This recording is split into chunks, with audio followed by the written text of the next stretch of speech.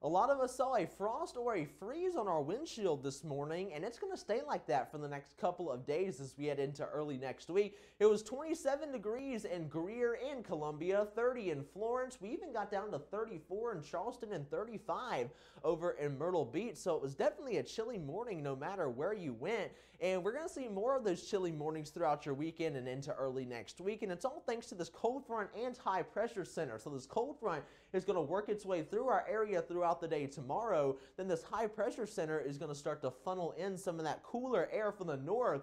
And that's where we're going to see our cooler days start to come in, especially by your Sunday. By Monday, it continues to push off to the east, and then it's eventually sitting right over our heads by late Monday and into Tuesday. And that's going to start to funnel in some of that unsettled weather that we see across the Gulf of Mexico and across the Atlantic. So we could possibly see a shower as we head into your Tuesday, but eventually this low pressure center in the Gulf of Mexico is going to work its way into our area, and that's going to come by mid next week. So we could be talking about some showers as we head towards Thanksgiving, but that's coming up in just a second. In the short term, we are going to see those temperatures a little bit warmer for your Saturday, so mid-50s in the upstate, upper 50s for everywhere else. And we are going to see plenty of cloud cover, especially closer to the beaches. So it is going to cool off after that cold front continues to advance through, upper 40s in the upstate and low to mid-50s everywhere else. So if you're planning on heading out to any of the games, we have Miami at Death Valley, so it is going to be a chilly tailgating forecast, 49 degrees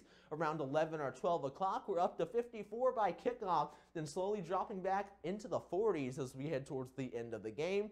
We also have Tennessee in town and Williams-Brice taking on the Gamecocks. It is going to be in the mid to upper 50s for tailgating around 3 o'clock. Then we're only going to drop from there because we're going to go down to 56 by 5 and then 50 as we start the game, and then eventually making it into the 40s. So if you head out to any of those games, it's best if you take a jacket because it is going to be pretty chilly. We're going to stay in the 50s as we start next week. Then we go up into the 60s, but that does come with the chance of a couple of showers and perhaps even a thunderstorm. So that's where we're going to see that low pressure center from the Gulf eventually start to work its way into our area.